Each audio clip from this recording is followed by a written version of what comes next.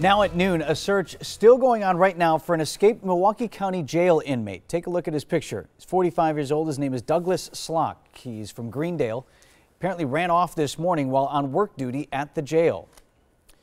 And we're going to send things over to our reporter Ben Jordan, who is working on this right now. Ben, what do we know?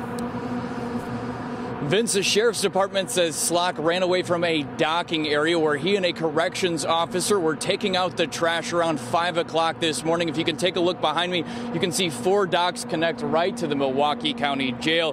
Here's a look at some video of the scene this morning. A massive search is underway between Milwaukee Sheriff's Police and the U.S. Marshals Task Force. The Sheriff's Department says there are limited worker assignments for nonviolent offenders. Slock was on trash collection. Slock had been in custody since late September for his 5th OWI offense. He had a string of arrests this year, most recently in May for burglary and another OWI back in January. This screenshot of surveillance footage shows his current look with a beard. He's 5'8", 180 pounds with gray hair. He was wearing blue pants and a gray shirt. Now, Richard Schmidt, the Milwaukee County Sheriff, says the corrections officer who was supposed to be supervising Slock at the time has been suspended pending an investigation.